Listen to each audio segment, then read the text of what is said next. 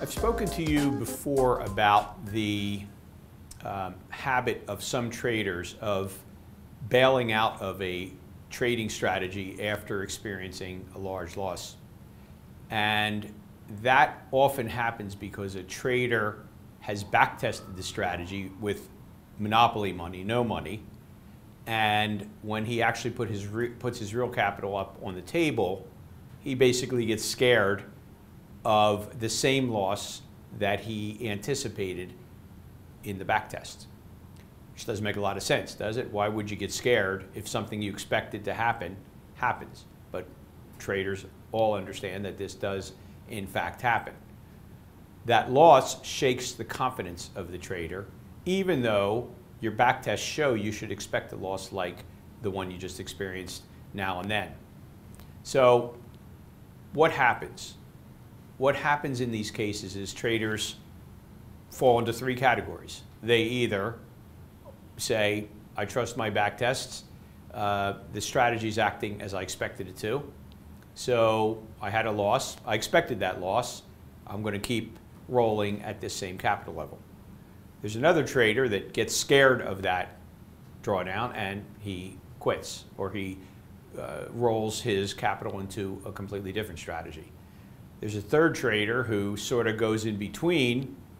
He doesn't abandon the strategy, but he cuts his capital in half. Well, today I want to talk to you about what happens when you cut your capital in half on a strategy that you've tested, on a strategy that's been behaving exactly as the backtest would have expected, but you just happen to have one of the larger drawdowns in the most recent month.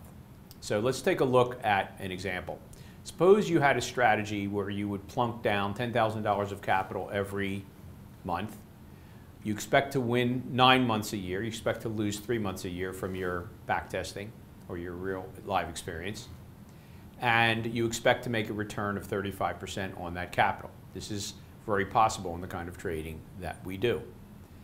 So in this case, had you taken that large loss you see up here in April, just accepted that that is one of the types of losses and the sizes of losses you will get in using this strategy, your confidence is not shaken because what you expected to happen did happen, and you didn't panic basically. You just continued to use the strategy, and by the end of the year you would have been up 35% or $3,500 on $10,000 in capital, hypothetically in this example. Now, let's take the case of the person who decides to cut his capital in half after that April loss. That's what this slide shows you.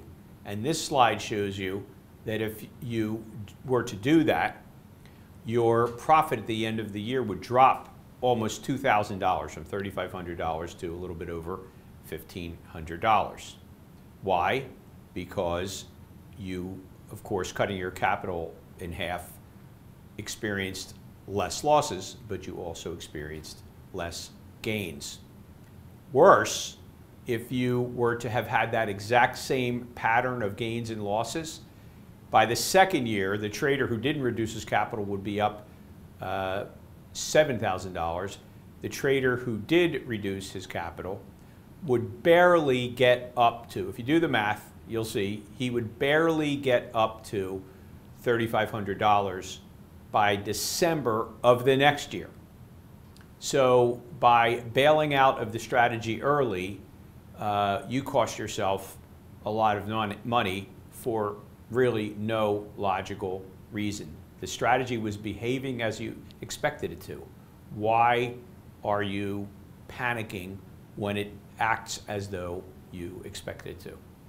So what's the conclusion? The conclusion is, if a strategy is working as you expected it to, and that is an if, you've got to objectively look and say, is there something unusual going on here? Has the market changed? Has volatility conditions changed? Has skew changed? Has something changed which is now going to change the expectancy on this trade, basically? And you got to look at that carefully. You can talk yourself into believing that many times when in fact that's not true. So if objectively as you can, you say, nah, nothing's really changed, I just had an expected drawdown, then there's no reason to cut your capital. And if you do cut your capital, you're just making it harder on yourself because you will not have the ability to catch up, so to speak, nearly as quickly than if you had just left your capital in the strategy and just traded it every month. So another way of saying it is, what's the point of doing a back test if you're not going to follow it? Don't do them at all then. But if you're going to go to the work of doing the back test and prove to yourself the strategy works, then you should trade it as you back tested it. If you do that, you'll find yourself recovering very quickly from losses that you experienced, because if the strategy's as good as you say it is, it's going to naturally do that. So if you abandon the strategy or cut it in half, all you're doing is cutting your nose off to spite your face. If it's a solid strategy, if the market conditions haven't changed to the point where the reason it was working has changed, assuming that's the case, you should keep the same capital level, and you'll find that that will improve your returns over time. Thanks very much.